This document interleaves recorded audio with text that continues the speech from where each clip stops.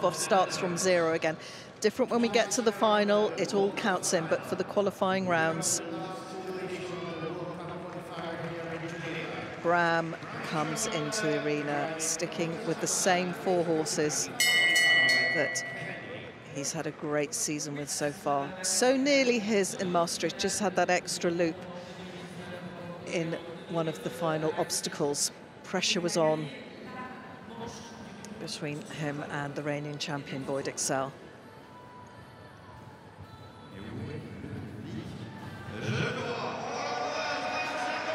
And the clock is ticking, but Bram is wasting no time in getting going. He's got a job to do. His 4th round in Geneva. His event for the taking. Can he do it again? Horse is looking as fresh and keen as when they first stepped into the Palexpo Arena yesterday, late afternoon.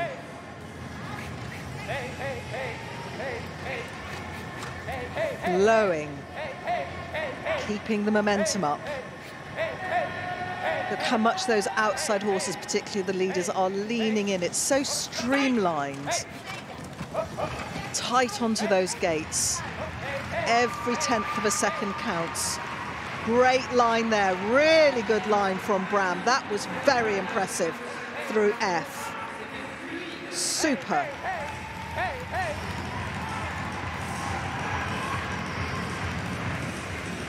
Everything's rocking in this arena as Bram Chardon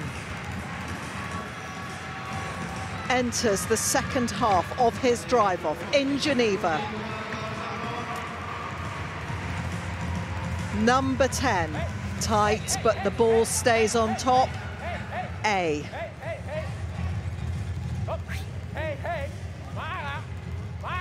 Switch to the left rein, but they lose nothing when they dart between left and right. D already.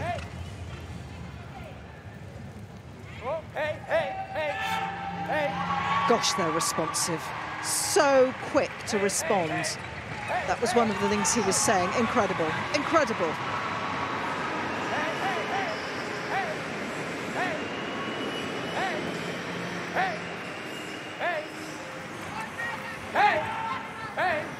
He's nearly there. He's nearly there. 14, the water, nothing to add so far. The time looks so fast. Bram Chardon out through 15 and just listen to the roars. 11.16 in a drive-off at this level.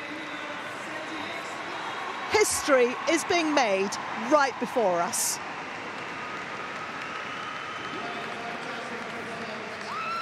An incredible show of brilliance with these horses, Bram, the team around him, the pressure, and yet every time it gets better and better.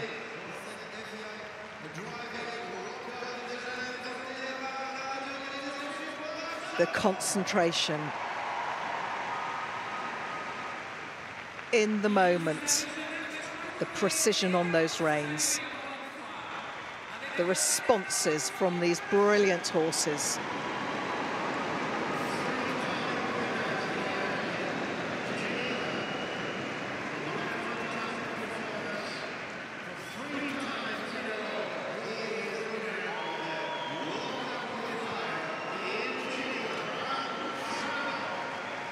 If the atmosphere and the warmth from the crowd could get any more, it just has.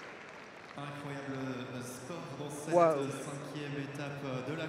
That's what it means, 141.97 for Bram Chardon. We have our winner 3 years in a row in Geneva. One of